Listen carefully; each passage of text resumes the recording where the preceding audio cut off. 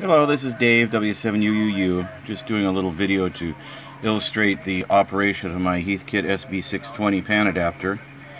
So here's our main pip where I live, but I rotate to the right, and that other pip should be there. He stopped calling.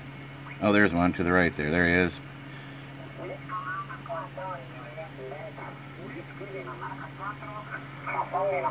And now we'll go back over to this big pip. Wait till he talks again here. Oh, there's a monster one.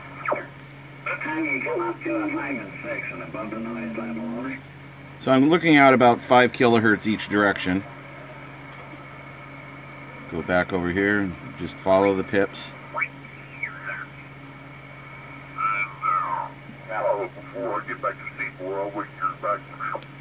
We'll go up the band a little bit. Here's one coming.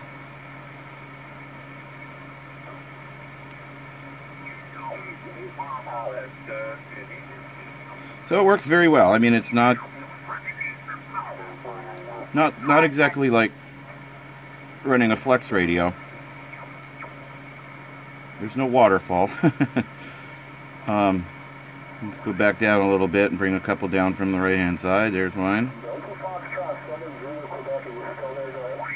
And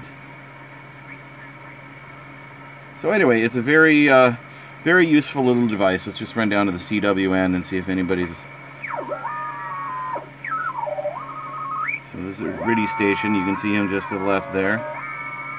And there, of course, is our JT fellas. And moving on down. Ooh, whopping CW signal there.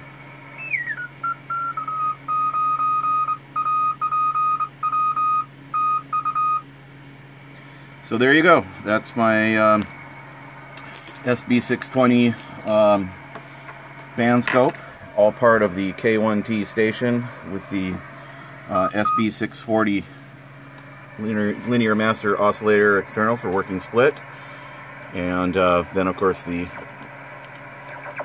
SB-650 digital dial, all running off of my Heathkit SB-101 transceivers. So there you go. That's what a working, restored SB-620 looks like on the air.